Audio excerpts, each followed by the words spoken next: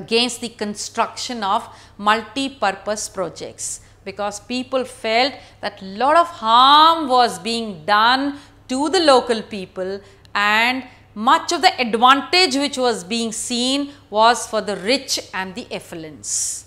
The biggest such movement which occurred in India against the multi-purpose project is the famous Narmada Bachao Andolan.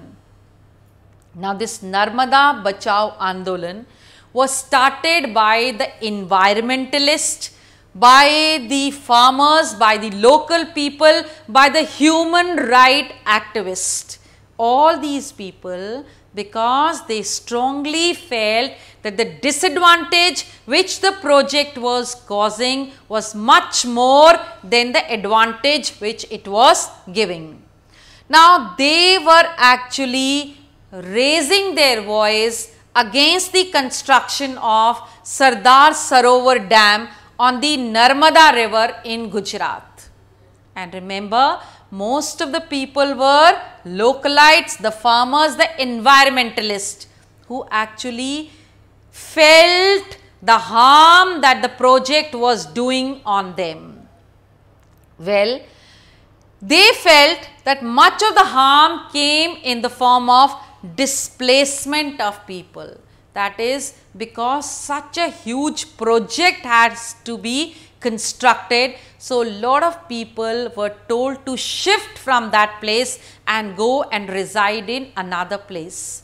So, the displacement of the localites was in fact a very unhappy side of the picture.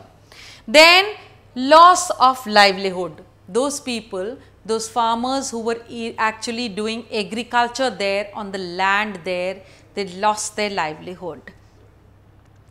And surprisingly, lot of floods and deforestation was witnessed by the people due to the construction of the Sardar Sarovar Dam. Therefore, the people started with Narmada Bachao Andolan to see that much of such kind of projects are not taken in the country.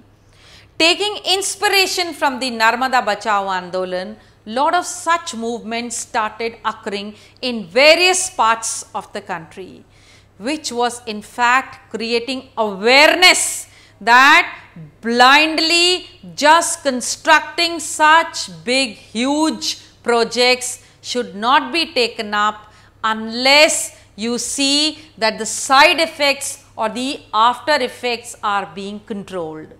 So, this was all about water resources. Thank you and have a good day.